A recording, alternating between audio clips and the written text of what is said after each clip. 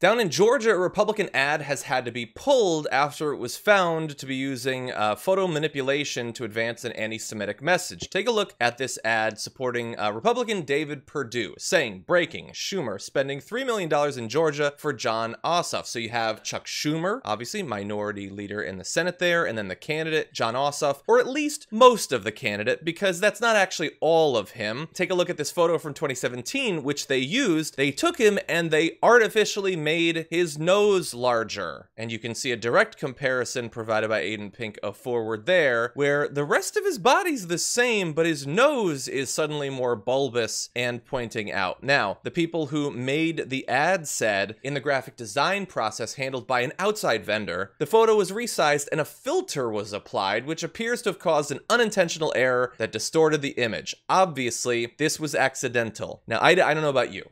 I have done a lot of photoshopping and I have put filters on things. I've never found a filter that just makes your nose bigger. Maybe like one of those dog filters that makes your ears bigger, but that's pretty easy to spot. This is clearly, in Photoshop, they stretched his nose out to make it larger. You know, what I will say is this. When Nick Cannon said what Nick Cannon said, a lot of people asked me what I thought about it, right? And people thought that I was being manipulated by the system of the government or the entertainment business, and that I'm handcuffed because you can't talk bad about Jewish people in America because there are consequences for that.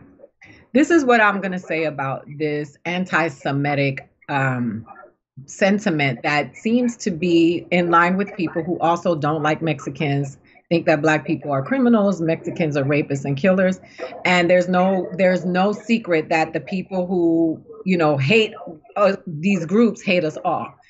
I believe that there are people in systems throughout every system in this country that employ racism and oppression on the people of this country. And if they happen to be Jewish, they happen to be Jewish, and they are evil just like everybody else.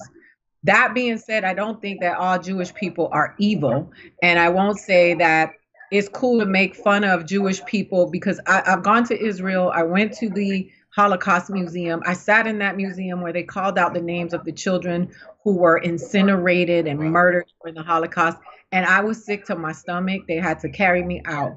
I know that if they called the names of the children who died in the slavery, African Holocaust in this country, we would still be standing there. And none of them are okay. We don't have to compare. We can just say that it's all messed up. And anybody who participates in doing stuff like that, they're just evil. Mm-hmm. So to sit here and enhance a picture of a Jewish person, like you've seen pictures enhanced with the Black features of people of color. They've done it to brown people. They did it to Obama when they made his ears big or tried to make him look like a primate. All of the people who participate in that type of thinking are the people that we need to flush down the toilet. Yeah. And so, listen, and if you need to do that to win something like a campaign, if that is part of a strategy to enhance a campaign, then what does that say about the people that you are speaking to? Like, that is really what I think about, is like, who exactly are you going to move by enhancing the nose of someone whose relatives, ancestors were brutally murdered in a Holocaust? Like, who are the people that you're talking to? Because those are the people that I don't want to be around, because that kind of stuff is appalling. And being part of a group that's had to watch that kind of stuff happen to us without consequence for so long, where it wasn't against the law, there was no Twitter, there was no outrage. I still feel like, as a human being, that it's not cool to do that. And it doesn't mean that I'm scared of the Jewish people in Hollywood because I'm going to lose my job. It's just, I don't think it's cool to do that kind of stuff. And I don't ever want to be a part of a group of people who think that it's okay to demonize people or to, make them caricatures, in jest or strategically for political gain. Off with their heads. Get them out of here. Yeah, I think, look, clearly they know that they can't run on, a platform of, here are the policies we're going to put into effect to make your lives better. They know that they have successfully trained a lot of people, you know, playing up their natural predisposition to be hateful towards people who aren't like them, and think, I'm just going to activate that. These people don't like Jewish people, I'm going to make his nose bigger. These people don't like black people, we're going to take an ad of Obama and we're going to artificially darken it, as they do to black candidates all the time, to try to scare people.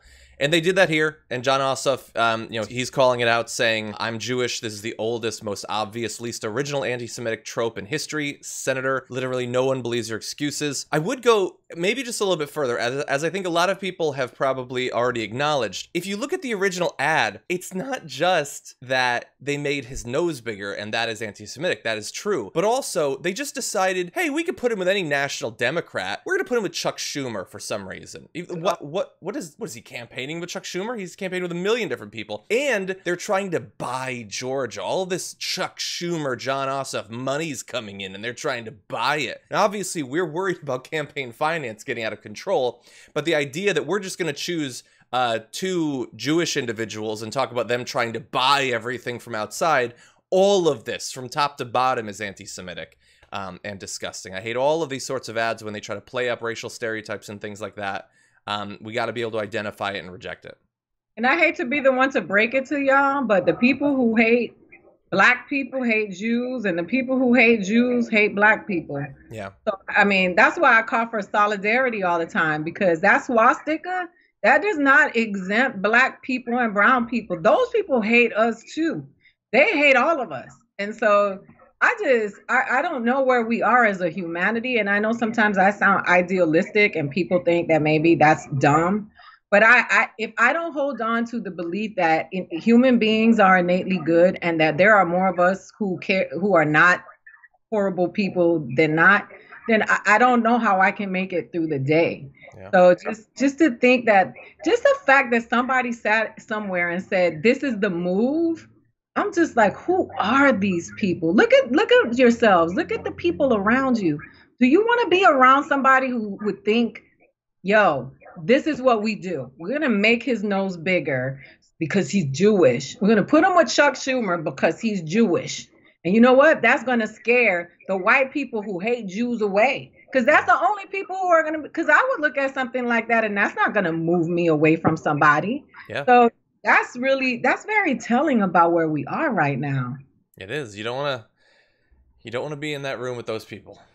Nah. But they have a lot of, in the rooms of power, they hold a lot of them.